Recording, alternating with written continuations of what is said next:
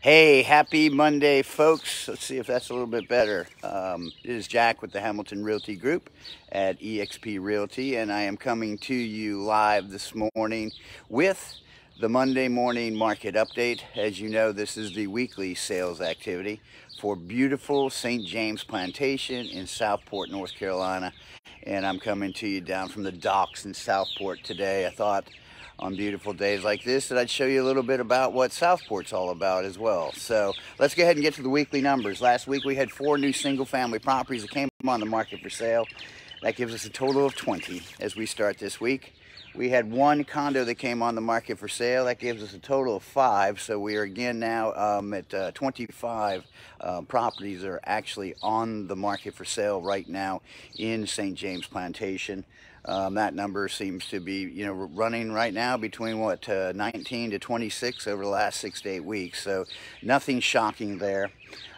Shocking news as far as sales, though. We did have 7 single-family properties that went under contract, and we had 1 condo that went under contract. So we had 8 go pending, 5 come on the market.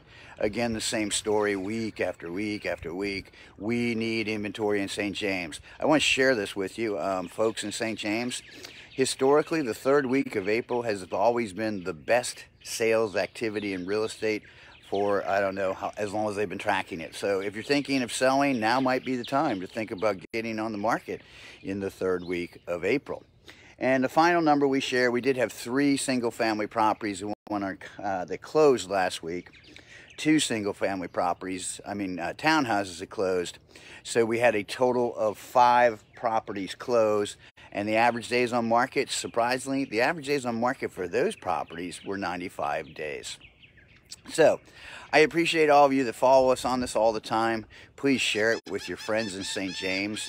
And just as always, let me know if we can help you either buying, selling, or even investing in St. James Plantation this week. I can't believe it's April, and I hope you all have a great week. Take care.